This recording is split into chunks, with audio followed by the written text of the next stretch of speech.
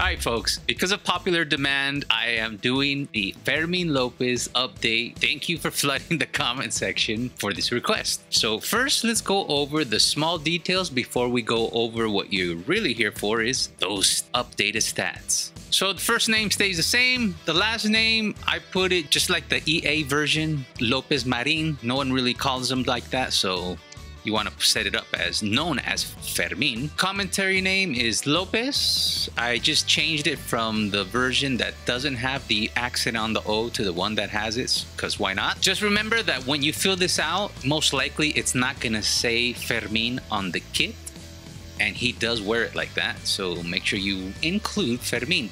I also changed his kit number from number 32 to number 16, as you can see there. Everything else here stays the same. Remember, this is just about updates. If you want to know how to build the face mesh, you're going to want to look at my original video that's going to be linked in the video description or at the end of this video. Now, when it comes to the body, there is a slight change. He went from 5'8" to 5'9". So he did grow an inch, and the weight changes from 145 to 141 pounds. So before we move on, please make sure you like and subscribe, turn on notifications, and a special shout out to my very first Patreon. This was actually back in September, but since I never thought I would get a Patreon, I forgot to give the shout out. So here's a shout out to Vamos Barça. You will forever be known as my very first Patreon. Thank you very much. And also, I have received my very first super thanks. This by Kathy Rojas 17. This is for my career mode episode 9. Make sure you check out episode 10 coming out soon. I will be giving out a special thanks. Moving on to the kit. So I gave him the long sleeve shirts because you can find pictures where he is wearing the long sleeve shirt with the undershirt. Don't go with this one, go with this one. But to be honest, most of the time he wears it short. So if it's cold, remember you could always edit this before a game. Up to you. Now, the major change on his boots is no longer with Adidas.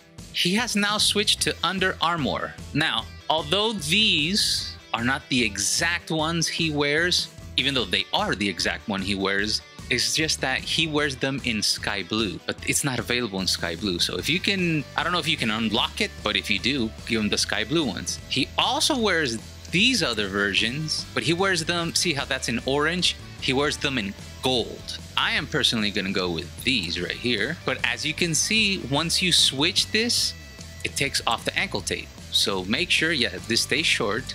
So make sure you reapply the ankle tape because he does wear it, and it always adds to the effect that he has super short socks because that's how he wears his socks, super short. Now, under animations, nothing has changed. I checked out the free kick style and the penalty. I found absolutely nothing. And I double checked his running, it stays on freight train. So those are the minor changes. Let's move on to the stats. Oh yeah, and one quick mention. Under position, I have him as an attacking midfielder. The default game has him as a regular central midfielder. Now, keep note that if you change this, I'm not going to do it now because it's going to reset all those stats, which by the way have not been updated. So those are not his updated stats. You're going to see that in just a few seconds. I always do that last. And you decide if it's going to be a central midfielder or attacking midfielder. It's up to you. He plays both. You can always give him individual instructions to move forward.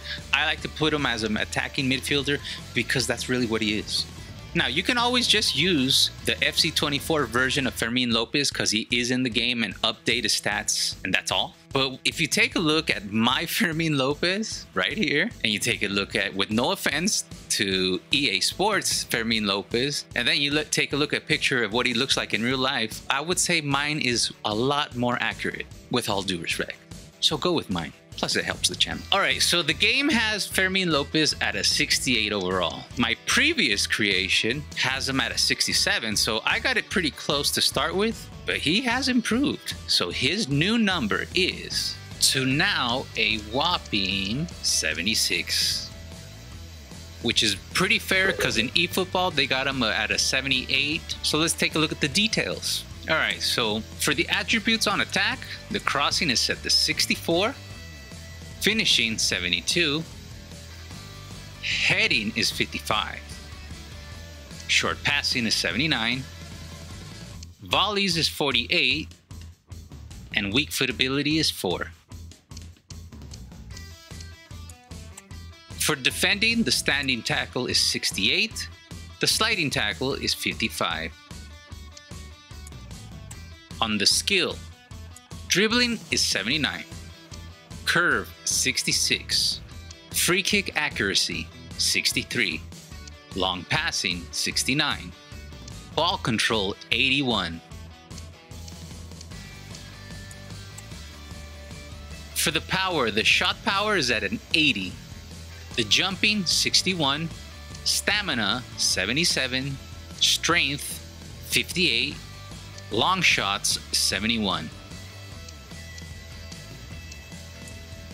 For the movement, on acceleration, that's a 78, the sprint speed 74, agility, that's on 84, reactions 75, and balance is 82. For the mentality, aggression is set to 75, interceptions 58, positioning 60, vision 79, and penalties 58. For the goalkeeper, the diving is set to 8, the handling set to 14, kicking is set to 8, positioning 7, and reflex is 7.